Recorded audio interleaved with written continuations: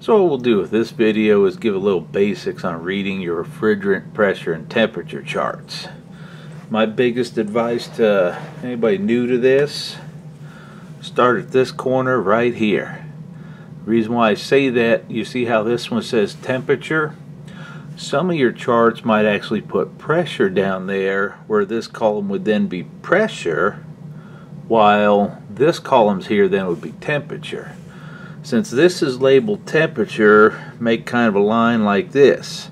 That whole column is going to be temperature, which means you hook your gauges to a refrigeration system. Everything in this whole area here is going to be pressure. So what you'll then be doing is going from a pressure to your temperature here. So let's look at, what's this one here, R22. Let's say we go down here to 68.5 psig. That means with this chart, R22 would be 40 degrees.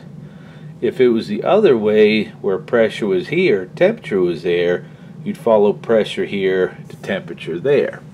So always start in that corner. Now, let's pick on R134A right quick for a second. Let's go down to, let's say you had a reading on your gauges of 17 psi. We have a 15 and we have 18. Well, there's no 17 there. Here's what I've always done. You go over here, you see where 15 psi will equal 15 degrees, 18 psi equals 20 degrees. And if you're at 17, what temperature are you going to use? Split it down the middle. 16 degrees sound good, or 17 degrees? Run with that portion, because as long as it's split in an equal way.